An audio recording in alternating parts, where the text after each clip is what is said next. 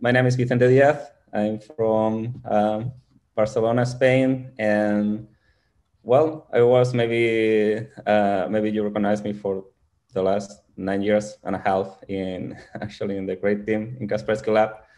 Now in VirusTotal, and today we are having this workshop to show you guys around how we can do cool stuff in terms of threat hunting with VirusTotal. We want to make something practical, something that you can use in, let's say, in your investigations to show you a little bit around. Hopefully this will be useful for everybody. But before we start, let me share credits with who deserve, Juan, Jose, Brandon, and Gerardo. They all help in this presentation, and well, these are the guys behind this, and just the guy presenting today. All right, so I hope, or I guess, that everybody knows VirusTotal at this point, but in case you don't, yes, let me make a very quick introduction who we are. So VirusTotal is not only this nice website where you check if some binary is malicious or not, and you check what are the verdicts from the antivirus, but also is a very powerful source of intelligence. Actually, you can call it like the Google of malware if you want.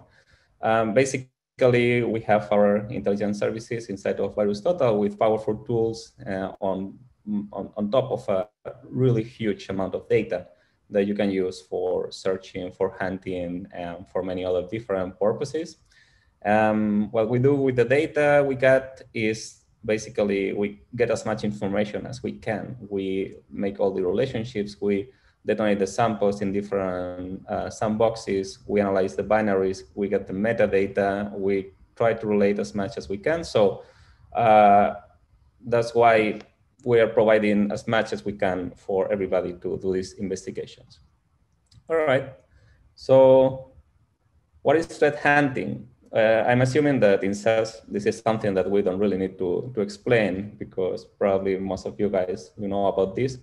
But threat hunting, just in a nutshell, to explain in 2 seconds, is when you guys are investigating something, you want to get as much visibility as you can for any campaign. So let's say you are in some forensic analysis, and you have some artifacts. You want to have the whole picture. You want to know all the indicators of compromise. You want to know where to look for some stuff.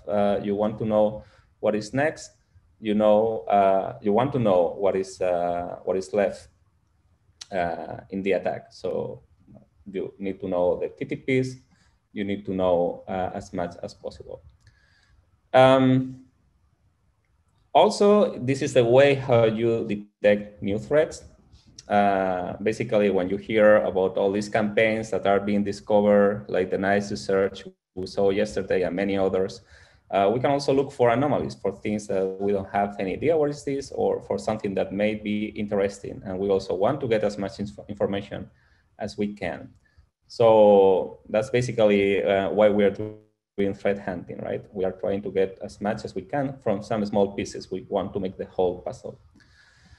Very good. So we know what is VirusTotal. We know what is threat hunting. I will try to go quick to the interesting parts, also because we don't have much time. But I want to explain to you what are like different tools that you can use in VirusTotal intelligence to do this threat hunting. So I will go one by one, but I will just concentrate in what is most interesting, hopefully. So let's start with what is bt-grep. Well, bt-grep, if you are familiar with the grep command from Linux, is quite self-explanatory, right? So you can basically search for anything inside of the collection of data we have into all the petabytes of binaries we have. You can search for something you consider interesting. How to do that? Basically, we will see later with the interface, but you need to use the command content. And from there, you can search for anything you want, either in ASCII or in hexa. Well, strings or hexa, actually. It doesn't matter if it is ASCII or if it is Unicode. So just for you to have some information how this is done, this is an index. It has like a minimum size, so you cannot like make, search for 2 bytes or something like that. at least it's 32 bits. And you will get all the samples that we have in our collection in less than 60 seconds. This is like our SLA. And what is interesting is that you can use wildcards and you can use most of string conditions that you use in Java, like basic Boolean logic. If you're not familiar with Java, we will see in 1 second. And also, one cool thing is that all the samples we have, we try to get as much from there as possible. We try to unpack, we get all the macros outside, we get VBL code. So everything we can find, we will put there in making this search much easier. We will see RetroHands later as well, but this is great for that. You can make your favorite search, and from there, later you can create your YARL for retro-hunting. We will see all of this later. We are just making this introduction. So what can I search for? Let's start with the basic stuff. In this case, we can search for strings, right? Let me just show you how to do it. So this is just some trickbot sample. You can go into content and you can directly search from here. As I told you, you can use the content modifier, but if you want, you can simply go here, find your favorite string inside the content. I'm thinking that maybe I will make it bigger, will be better. And you just click and automatically you will search. So you see here this content. In this case, we are using this in hex to search inside automatically. As you see, you just need to go and click. Well, this is maybe a bit too strict. For instance, in this case, how we can get more results, just skipping the last part where from the PDB file. Again, PDB files are great for searching because they usually are very specific for some malware families. This is basically the internal path where the project was saved from the developer. So this is always something good. But if you don't want to be very strict, you can always put these wildcards or you can skip some part. Let me show you, for instance, in this case, where we are using these wildcards here at the beginning for the unit letter, and then at the end, also to provide some flexibility. Yes, let me show you in a second here to make this content search. So basically, it's the same idea. We have the same, but we are using some flexibility in our search. So here you see that we have more files, in this case, 6. So what is we are finding here, if we go to content, and we quickly move to the PDB, you see in this case is x86, for instance. In another one, if we go to the content and we look for the PDB, is DE installer. So you see, you can play this with these expressions to make it more flexible, which is great. Unicode, obviously, is not only ASCII. Remember that we can also check for Unicode inside of our strings. Actually, if you are doing, by any chance, the Java training from Kaspersky, you will use this in some exercise. That's a pro tip. And what is good, as I told you before, and you can see in this slide, we have all these logical operators. So what is this example about? This example actually is about some real spoof loader. In some cases, these guys are using the PDB. In some cases, they are not. So you see, basically, we have two conditions with this OR operand. In one of them, we have the PDB. In the other, we don't. So we are looking for something different. So you see, if you're familiar with Java rules, we are approaching more and more to this logic, right? We are like making this condition more and more complex in order to find something interesting, which is all why this threat hunting is about. Actually, something I personally didn't know is that you can specify with an offset where you want to start searching for some. We cannot do regular expressions, but we can do something that is pretty similar. You can see here this combination of strings, characters, and hex. And then we have some buffer where we can find some bytes inside, and then how it ends. And you can see here at 0, meaning this is the offset where we are going to start searching for this. Again, this is something very specific, but in some cases may be useful. So why not? If we have this possibility, we can always use it. Pro tips, always try to use the most specific substrings that you can, because this will make everything quicker, obviously. And especially the common substrings, allow to use them at the beginning and at the end. This is logical, just, to go directly to the hash table where we have like all the different entries that are corresponding to this, because you are starting to search for what is more uncommon from the beginning of the string. Something interesting for you also is that we have not only content, we have also content experimental. And what is this? This is actually available for all of our users of intelligence, PT intelligence. But this allows like additional stuff. In this case, we have different operators we can use, like positive, size, and type, for instance. This is great because it's also providing you with more tools for your search. At the moment, this is experimental, as self-explanatory in the command. But if everything goes well, this will be adopted and at some point will replace the current content. So we will have, let's say, this even cooler content search. All right, so this was pretty basic. These are some ideas, what we can do. You see at the end, well, we started searching for something like in a grep.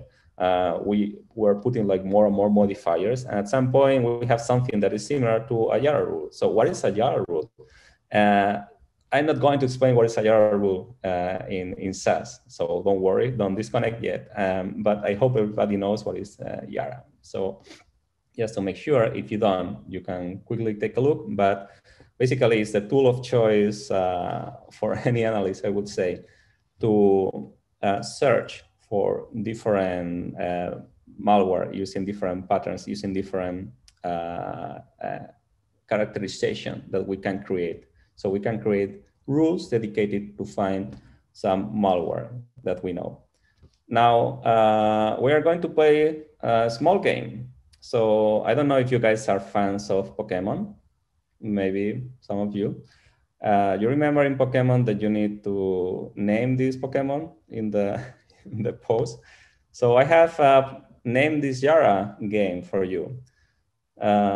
So I think there are cool prizes. So we will see who is able to tell me what is this Yara. Do you recognize this Yara? Let's leave like, I don't know, 10 seconds. Actually, I don't know if you guys are even replying in the chat. I cannot see from here. So, I'm just going to leave a little bit of time. Hopefully some of you recognize. I think this one, if you take a look, is pretty easy. Maybe you can say who is the actor behind of this, maybe is familiar for you. All right, I don't want to kill all the time playing this. So if someone got the right answer, congratulations. I think that Novikov will send a really cool prize to you. But this is basically a Yara for detecting Turla stuff. Maybe you remember Neuron. This was released by NCSC from the UK. But I just wanted to show you how a Yara rule looks like in case that you never saw one. So basically you have these strings like the ones we were searching for. And you can see we have in the condition, we play with Boolean logic, like we want so many of those, that many of different strings in this position and or. So we just play with different conditions and then we have some modules to make it even easier and to have more flexibility. But I'm not going to talk about Yara rules, I promise. I assume that everybody knows Yara rules here. Very good. So what can you do with Yara rules on VT? Actually, VirusTotal is kind of the home of Yara.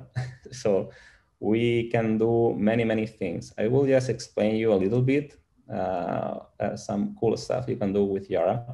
The first thing you can do is retro hands. I guess everybody knows retro hands. Basically, you are like throwing your Yara rule against our collection, and you will scan how many files can you find through your Yara rule. In this case, you will get the result. It takes some time because we need to go through a couple of files. Well, this is how it works. The only thing here is that Yara rules that you use for retro hand, they need to be pure Yara rules. So I will explain why pure Java rules, or why I mean by pure Java rules, because now I'm going to explain you some rules that are actually not pure Java rules. So in this case, this is another mode. You can use your rules instead of retro hand. It's called live hand. So what is live hand? Basically, you are scanning with your rules anything that goes into VirusTotal. So you have this live stream where you are like analyzing everything that comes into VirusTotal, and you will receive an alert every time there is something interesting for you. So these are live hands. Now, what is interesting here is that in live hands, you are not limited to, let's say, typical Java rules. You can enhance your Java rules with cool stuff. So let me show you a little bit. Actually, if you've been using Java rules, you know that you can import different modules. Everybody is using, for instance, PE module. So we have also BT module. And what is in there? Basically, you have access to all the metadata that we can find. You can have access to all the tags that we are using, to the different detections. Not only that, also to the behavior of the files, as we will see. So here you can check the documentation. Here you have a few examples. Like, for instance, in this rule, we are checking if the file is malicious by at least one antivirus engine, the file type, if it is a new file, if it is submitted from China, and if any of the signatures contains zbot. So you can play with any ideas that you have. One interesting thing that you can do also is check the behavior. So behavior is when we detonate the sample in different virtual machines, you can check for what the sample is doing. And here you have also a couple of examples. Yeah, for instance, you can check that it's dropping some file and that the name of the file that is being dropped, it's something that we are looking for. We can search for a given mutex. This is pretty cool, I think. Or not even that, we can check for the behavior in a more generic way. For instance, we have these behavior traits, and you can check if the file somehow is doing something that we, or the virtual machine, is qualifying as persistent. So also this is very, very interesting. Well, you can combine all of this. So you see that in reality, what all these searches, all these modifiers can be used for a search in VT. At the same time, can be kind of translated into a Java rule. So it's kind of a connection, which is good because you can like do the search and then you can create your Java rule and leave it on live hand. So for instance, I created some Java rule here. Let's check all the documents that have more than 10 detections are submitted at least by 3 people. They have macros and they are submitted in the last 15 days. Why we want something like that? Well, let's see that, I don't know, we're interested in see what is malicious that maybe is being sent by phishing messages. So let's check this, just out of curiosity. All right, so we find like 5 files here that are like following this pattern, that they are being uploaded and they have macros and they are documents and they are malicious and everything. So for instance, we can create this live hand and feed our systems. I will leave this open because I want to show you more stuff about this in 1 second. But for the moment, let's move on. Again, the idea is that you can create these complex searches, and from the searches, you can also create your Java rules and do your live hand. Guys, I think that, you know, all of this will be better in a longer workshop. I'm sorry to be rushing. Ideally, we will be doing these experiments, tests, and everything, right? But this is what we have today. Now, what else can we do? We can think about all these possibilities, create all these modifiers, our rules, but, you know, we start getting some artifacts here. We are advancing in our investigation. One of the most powerful tools is similarity, because here we can like search, all right, what else is similar to this? What else could be related? What else have some thing in common with the malware I'm checking? And actually, similarity is a very powerful tool. We will take a look into this. Yes, we will start with something that is probably the most intuitive, which is visual similarity. Means that they look the same. in terms of some icons, in terms of a PDF, or in terms of some Office documents, they externally look exactly the same. For instance, you can see here, the example is very easy to understand. You are looking for something similar with this same icon. Let's get back to the results from before, right? So for instance, if we see here the icons, I was curious about them. And one of them, if we check the content and we go to preview, so you can actually check what is this thingy that we have here. Remember, this is the files with macros, documents, etc. That is not charging now, of course. Yeah. So you see, this is a trick that they are using for you to activate the macro, right? To enable content. The cool thing is that if you want to search for similarity, you just need to click here. And here you have a new tab where we are searching. You see here this main icon dash. So we are searching for all these files that are similar to this one. And you see, this is quite a big campaign. And we just found it with a few clicks. Now, other than executables, as we saw, we can also search for PDF. Here we have also, or I have an example for Emotet that I think is interesting. So just let me show you super quick. Oops. First, let's go to the file. Emotet, again, here we have this icon. We click here and we go for similarity. In this case, with a preview of the file. So why is this interesting? So here you see all these look similar, but if you see the names of the files, this is TD Bank, this is Citigroup, this is Citibank, this is TD Bank again. So if you go into any of them and we check the preview, actually the content is not exactly the same. They are like customizing for different banks, and they are having like, even if they have the similar appearance, the content is not exactly the same. So it means that doing this kind of search, you can find stuff that is being abused, that is being like using these lures for the customers or for the victims in this case. But in reality, they are like different. So you are not searching for something exactly the same. Oh, no preview available. Sorry for that. I think I was checking this before. Well, this is not so critical, but I would like to show you. All right, so this is the Wells Fargo, and you see that this is for Wells Fargo. And well, just take my word, if we check for Citi, we will see Citi as well. So this is very cool. We can find like all these phishing campaigns, for instance, similar with Office documents, for instance, in APT attacks that you are sending to different victims, the lure document, etc., etc. This is actually one of them, but I don't think we need to check. All right, so visual similarity is pretty easy to understand because it's pretty intuitive. Now let's go for more similarity stuff. Why we want more similarity if we have visual similarity? Well, because binary files are complex, they have a structure. So we have different ways to find something that is similar. There is not one single unique way to go for similarity. That's why we have multiple similarity.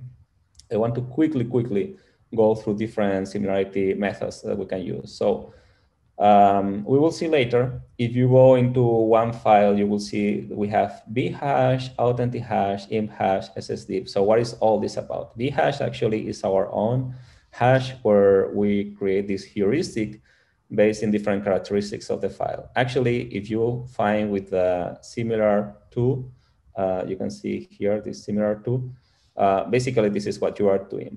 The thing is that when you are searching by similar to, it's a bit fuzzy, so you don't look for exactly the same content, right?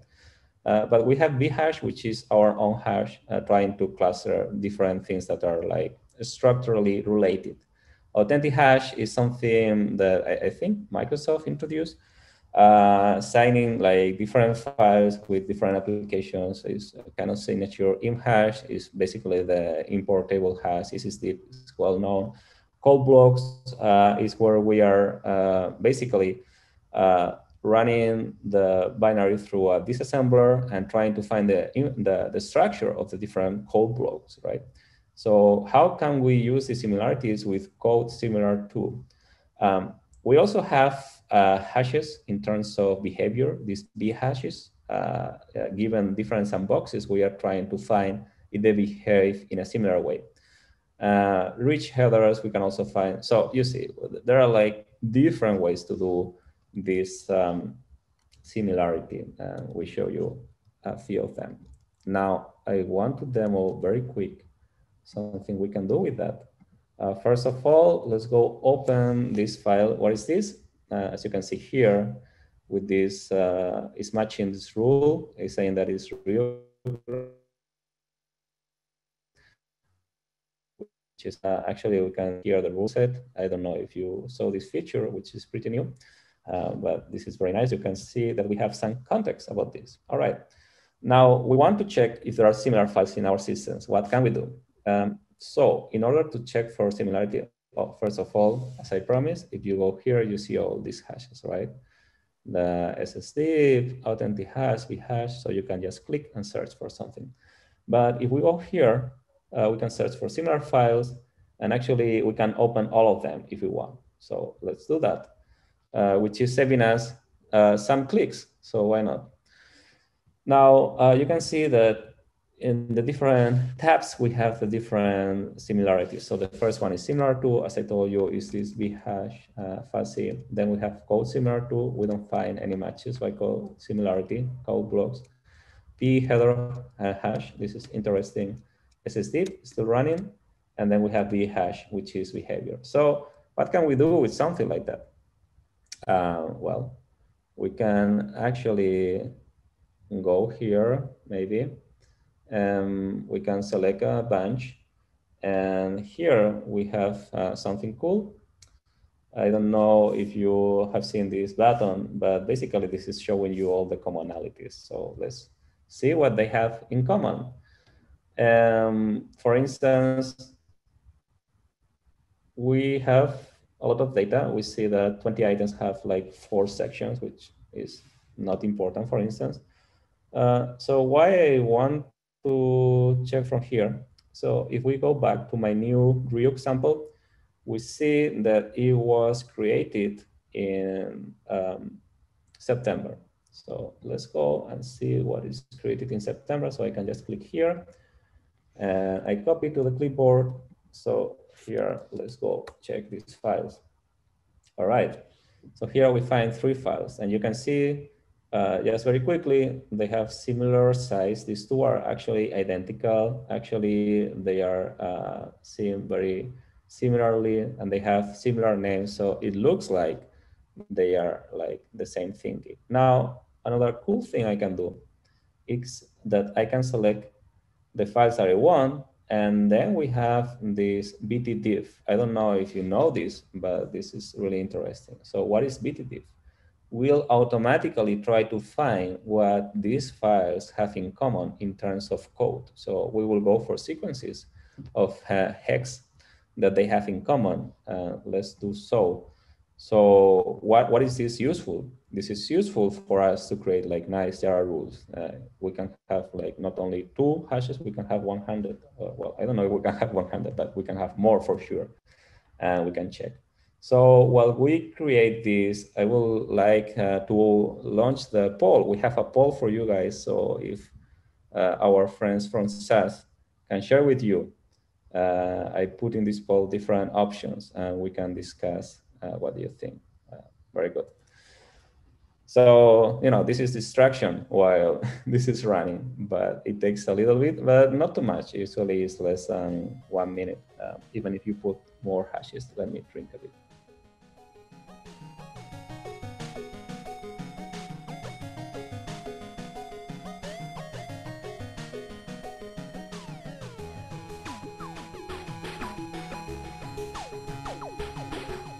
Okay.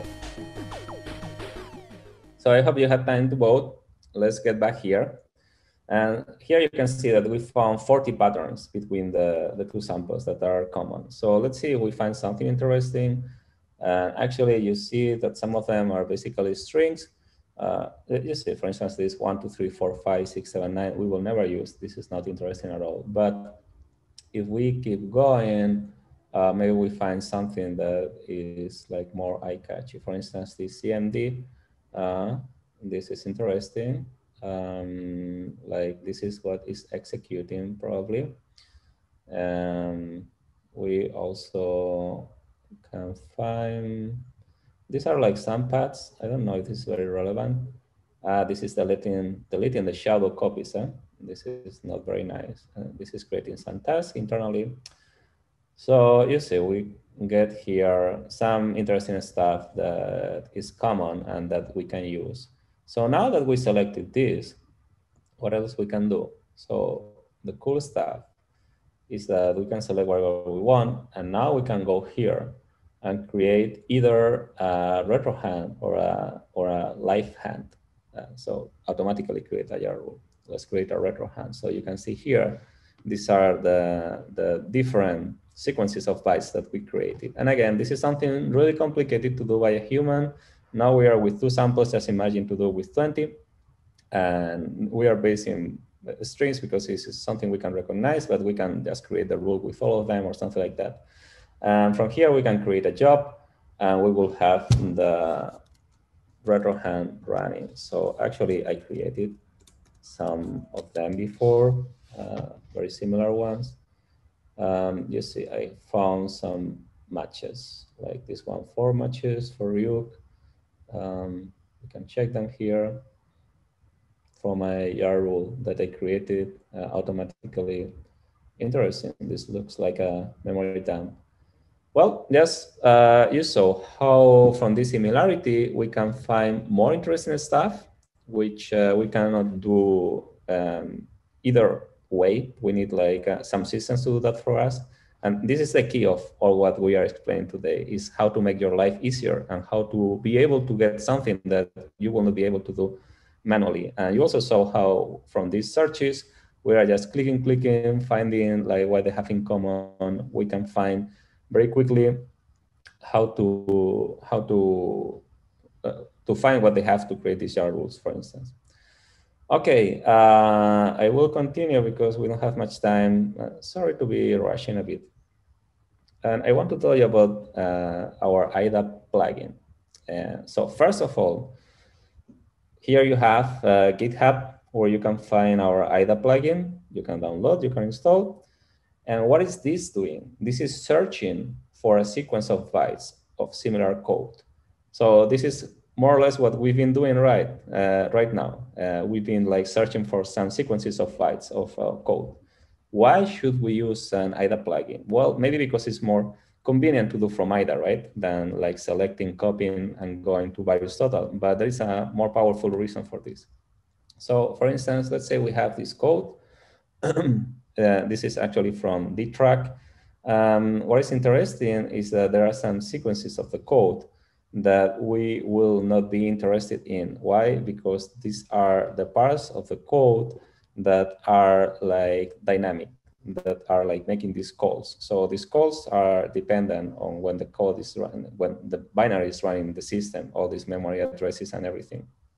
Meaning that if we go, let's say we dump something from memory and we are searching for some content, we will never find it exactly the same because it depends on every system that is running. So what is this doing for us is killing all the parts of the code that are non-interesting for this search. It's trying just to keep whatever is more relevant.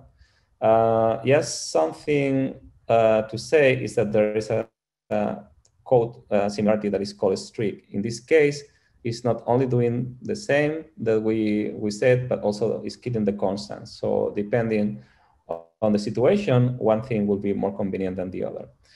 Anyways, what I want to do is to quickly show you, because actually we have this piece of code that I put in IDA, and this is from the Ryuk sample that we were taking a look. But in this case, we should say that this Ryuk sample is a memory dump. So we find exactly the situation we were describing. We will not be able to just take this part of code and search for this into our system. So let me just go to the interesting part of the code. As I was instructed by Gerardo, who is the guy who knows about all this.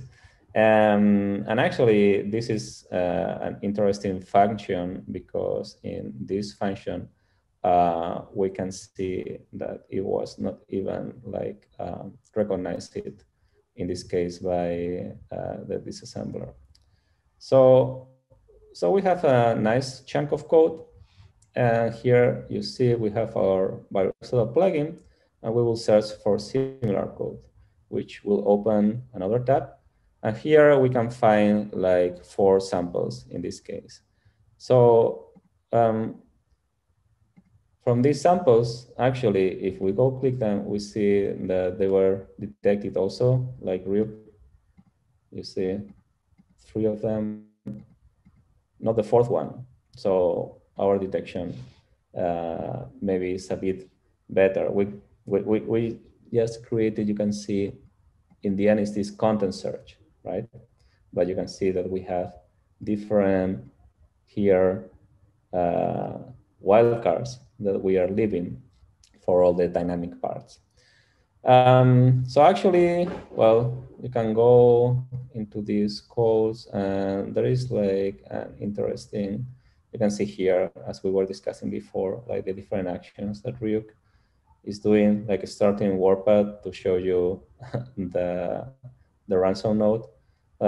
Actually, there is like this string that is encrypted that is pretty good to find detection. So maybe, you know, we can add this to the Java rule that was detecting this Ryuk malware before. Well, all right. So I hope it was clear. What is the idea of why we are using the plugin? As I told you, is like helping us big time to skip the parts that are not interesting in order to make this search. Now, let's move to the final part of the presentation, where I want to show you a little bit about BT graphs. BT graphs, I don't know if you're familiar with them, but basically it's a very cool tool to visualize an investigation. So you can have, like, we are now like talking about, yes, these searches, finding more artifacts, finding more stuff. What you want is to have some way to see all of it together is much easier to work with. And we can just put not only the different artifacts, but everything that is related to them, like different IOCs and other stuff that is similar and, you know, is making our life easier. Now, in reality, you can go here, and actually there are like different investigations that you can take a look if you want. The investigations, they can be open, so you can create your own investigation. You can also make it private, but you can go and check like if there is something interesting, like these are the top commented, the top viewed. Actually, if you are searching for something in VirusTotal and this is part of some graph, you can go and jump there, and maybe you don't even need to do the whole investigation. You will find that somebody did big part of it for you. So I would like to end like this very, very small workshop back to the original, oops, I'm putting this in the wrong bar, with the original search that we did at the beginning, if you remember, right? We have these 5 graphs, these 5 documents. So let's see how we can make a very cool, well, not sure if cool, but a very quick investigation. So we can select all of them. And here we have the button to create the graph. This is what we are going to do. Just to make sure you saw it, is this button here. So the graph will be automatically created for us with all the stuff we found.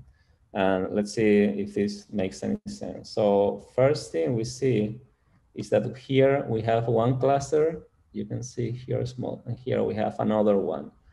So this is automatically making this clustering for us and making us understand if things are related or not. So let's take a look what we find here. So we have different documents. For instance, this one, and this document is coming, actually all the documents are like zip files, where you find like this document itself XML, and here we see this is, for instance, VBA, which means it's a macro that was running. And actually, this is the pattern that repeats in all of them. This second document, also we found some similar ones, which is cool. So we don't need to find by ourselves. Here is some similar stuff. Also, we have the VBA. Here the same. This is a bigger cluster. You see, we have all these documents. Again, so what can we do from here? We can maybe go and take a look to the VBA code, because why not? So again, we can jump into content directly. And here you see all the stuff that this VBA code is doing, the macro. So we don't need to unpack, we don't need to detonate it ourselves, we don't need to go through the streams and extract. Here is everything. And actually, what is this doing? So you can see it's building this string, user, whatever, to execute something.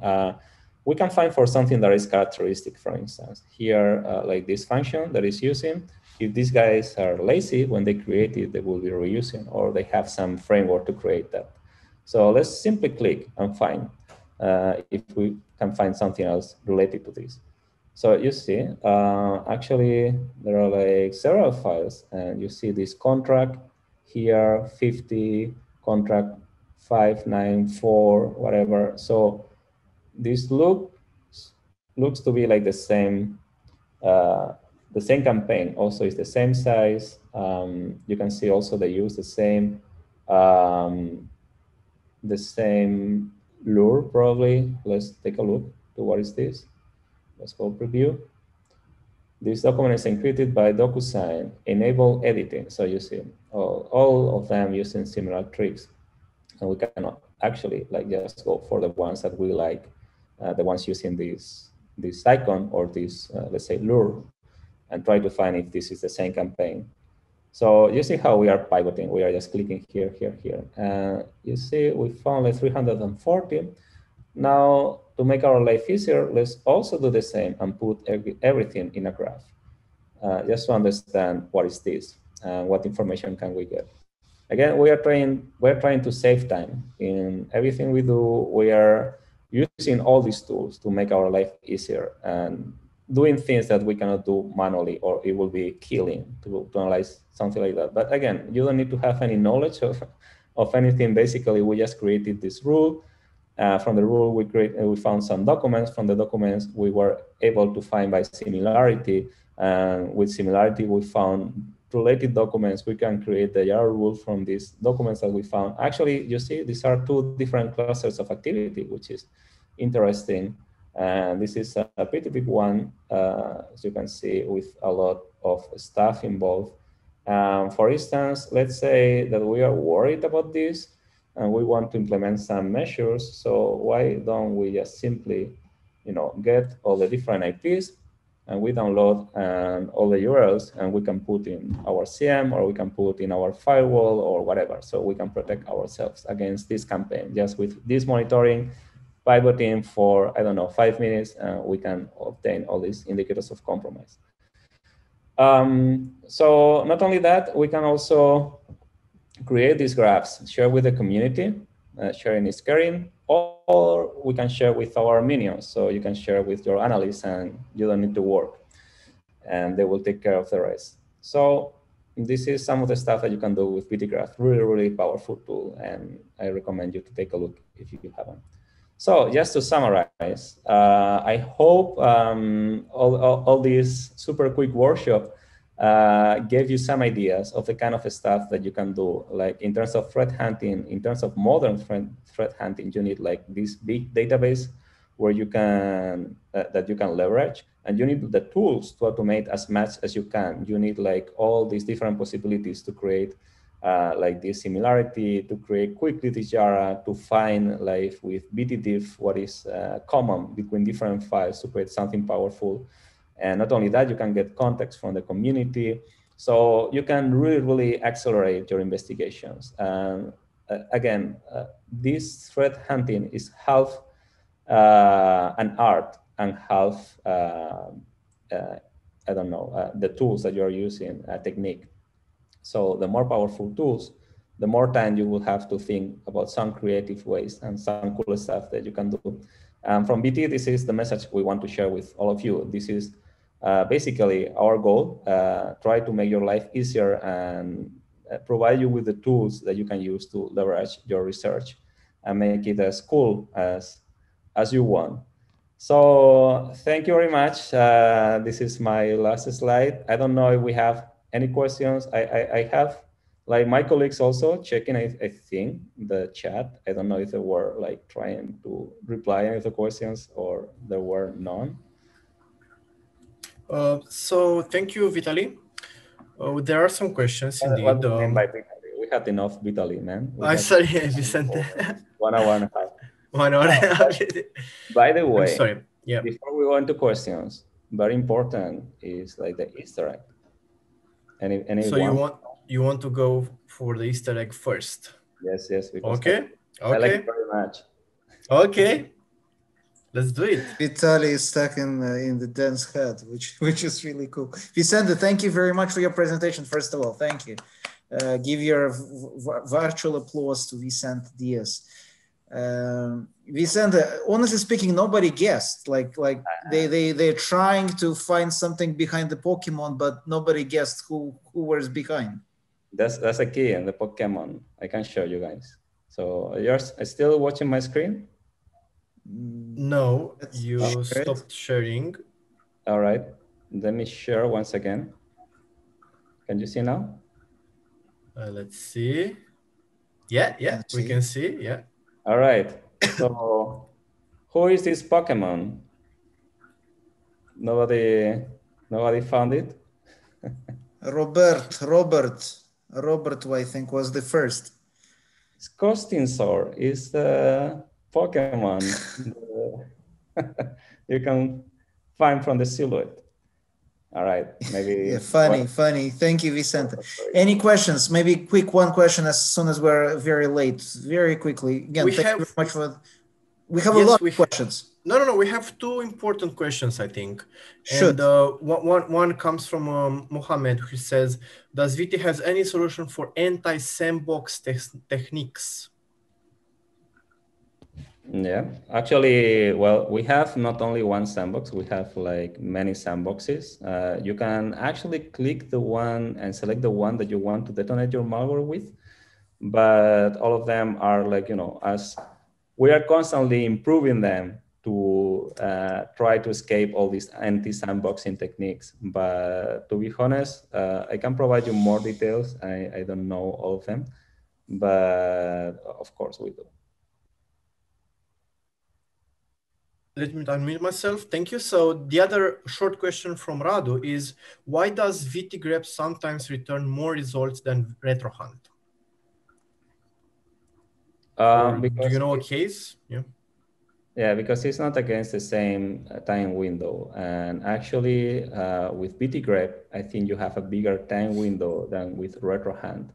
But you can always go for RetroHunt Pro, and you will have also a bigger time window.